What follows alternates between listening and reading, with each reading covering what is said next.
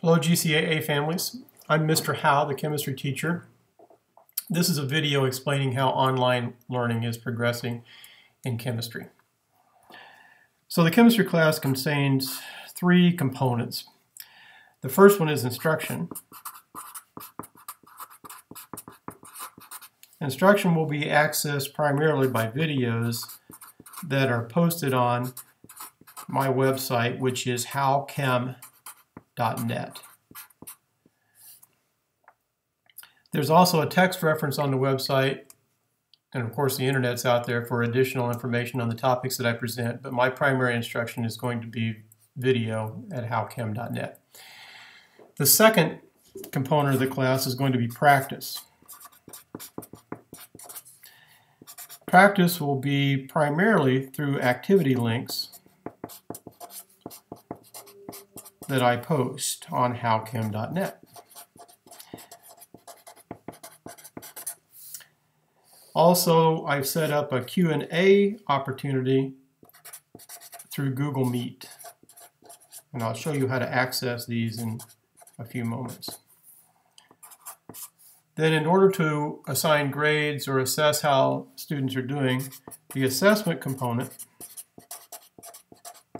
will be through Google Classroom. Last week after spring break, a week after spring break, I sent an invitation to all students in my classes to join Google Classroom, which I had not used before, so that was a new experience for myself, and the students have used it in other classes, but not in chemistry because I primarily use the web page that I have. So now I'm combining the two. So students need to sign up for Google Classroom, and most have. I do have about 10 or 12 students that have not yet signed up, so please do that if you're one of those 10 or 12. So assessment then will be through Google Classroom.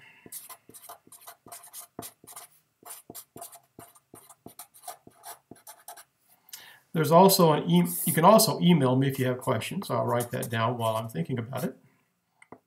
It's michael.howe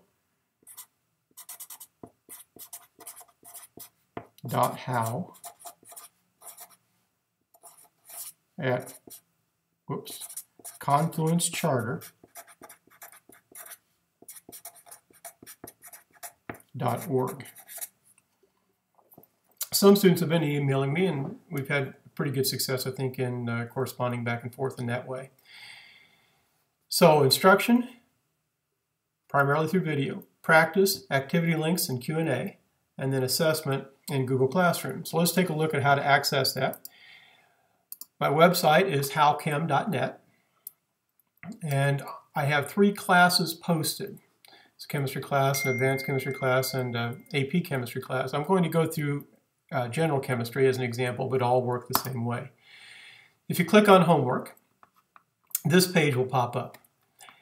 On this page there are four directions you could go. The primary and most common direction is going to be this one, which is our homework page for the quarantine period. I post on here homework and videos. The latest homework that I posted was Wednesday this past week, which was a quiz to be completed by Sunday night. So that's the assessment part over here. Practice looked like this. First of all, I had given a bunch of overview videos down below about different topics in gas laws. Each one of those is 5 to 10 minutes. And I went into school on Monday, right after spring break, to record those videos. Then those videos led into some math applications, so just picking one to look at. If you click on these videos, you'll find 10 to 15 minute videos of me explaining how to do problems. So I'll close that up, but that's what the online instruction will look like. And then for practice, I'll have links like this posted. The answer to this particular question is 5. If you work it out, 5 liters. They're set up so that students can punch in answers, then check to see if they're correct. So this one was correct. 5 was the correct answer. When the box goes away, in this case, you knew the answer was correct. So instruction on how to do this is, again, on the video page, or on the video that I posted. Also on this, remember the first link, click homework here.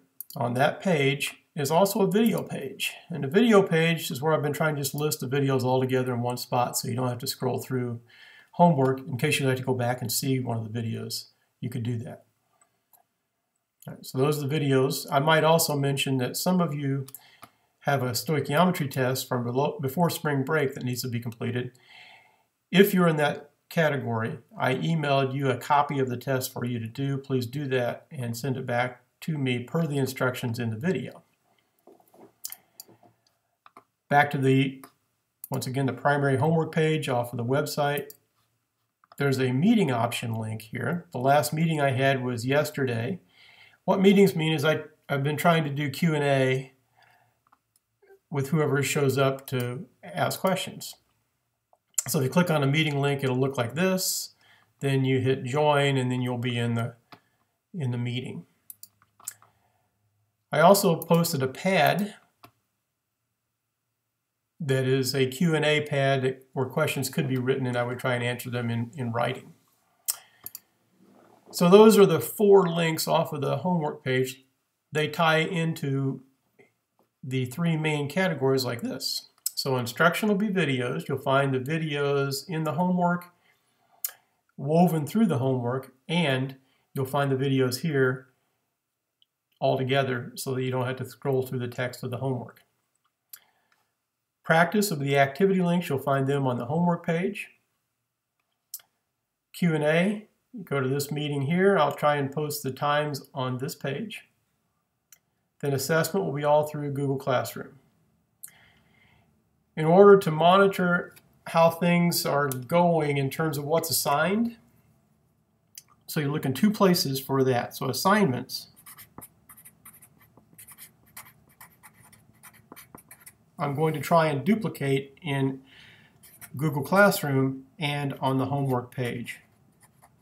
So you should be able to find assignments in either one of those places, and they should be the same assignment. So 3 parts: instruction by video from the homework page, practice, activity links on the homework page, Q&A from this link right here if you need to see me, and I'm going to try and do one of those pretty much every day. With teachers have tried to keep from overlapping with each other, and it seems like an open time is in the afternoon, and that's when I've been scheduling them. Then assessment will be through Google Classroom, and this is my email. So I think that hopefully that helps anyway. That's all I'm going to say about what we're doing at this point. If we need to update, I'll try and make another one of these. Thanks.